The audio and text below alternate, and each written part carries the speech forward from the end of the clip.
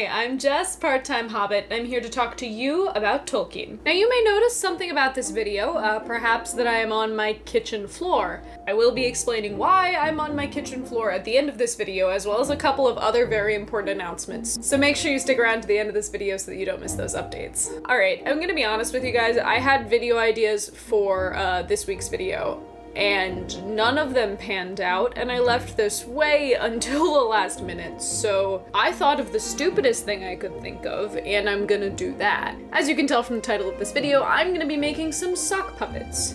I can't promise they'll be great, but I can promise we're gonna have a lot of fun, so let's see what we can do. I guess we're gonna start with Gandalf, because that's the one I have some ideas on. I've got this nice gray sock from my pile of unwanted socks. Hey, I'm gonna be honest with you guys, it's been a while since I made a sock puppet.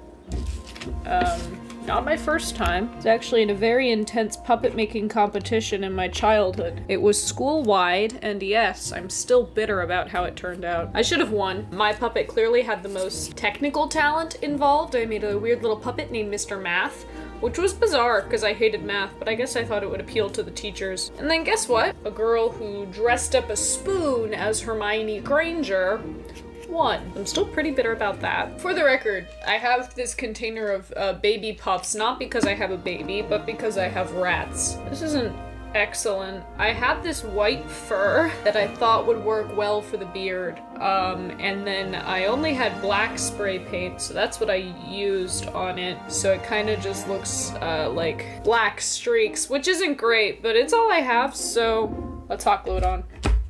This is really dumb, isn't it? I am not a left-handed hot glue user. I'm so sorry, Gandalf. Does this scare you?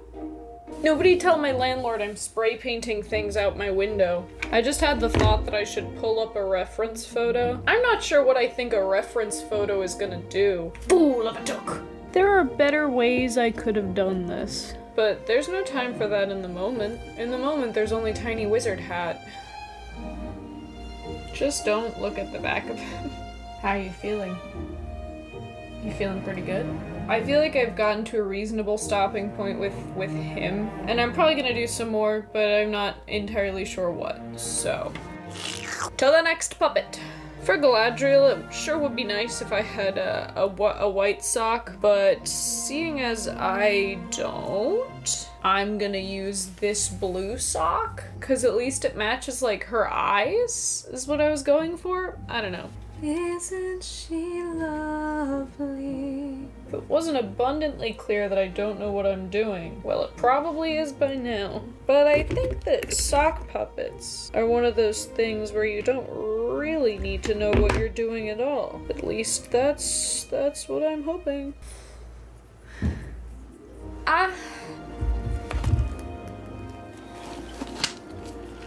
Hello, Lady of Light. Yeah, I think this is good. I mean, it's not good, but, you know. Should I clothe you? Now that's something. You're here, there's nothing to fear. Alright, we got those two. Next up we have Saruman, who I can't even begin to describe to you how unprepared I am for this one. I don't even have a white sock. I have this sock that's light gray, and that's just gonna have to do. There's so many buttons on my floor now. Uh-oh. You know what I think is pretty funny? Is the fact that I used to make puppets professionally. That someone used to pay me to do this. And now I am using all the skills that I learned to make arguably some of the worst puppets I've ever seen. I hope my bosses are proud of me, and I hope they never see this. Oh no, he's kinda cute! I don't want to make him evil now. I don't know how beards work. Ooh, he needs some little eyebrows. Look at my boy. It's hard because sock puppets don't have noses. Ooh, now that kind of looks like Saruman. I mean, if Saruman was made of a sock. Now that's pretty sleek, isn't it? This is so stupid. Maybe this would have been easier if I don't know, had a white sock.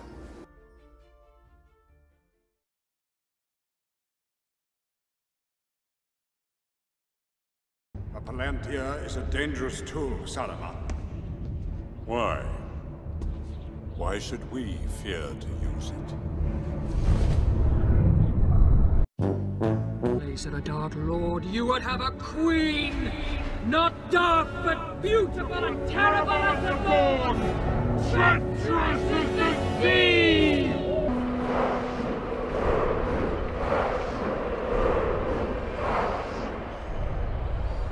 A new power is rising.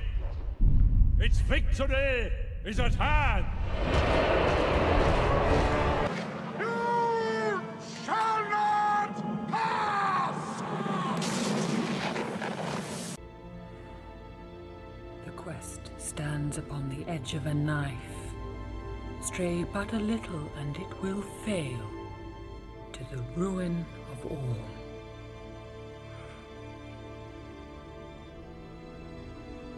Yet hope remains, while the company is true. Do not let your hearts be troubled. Go now and rest, for you are weary with sorrow and much toil. Tonight, you will sleep. Welcome, Frodo of the Shire. One who has seen the eye. Oh. Alright, well, hopefully you guys just watched some pretty fun skits, if I was able to make that work. This wasn't what I was planning on making, but I still hope that it was enjoyable for you guys. So if you're wondering why I'm on my kitchen floor, it's 'cause I'm moving.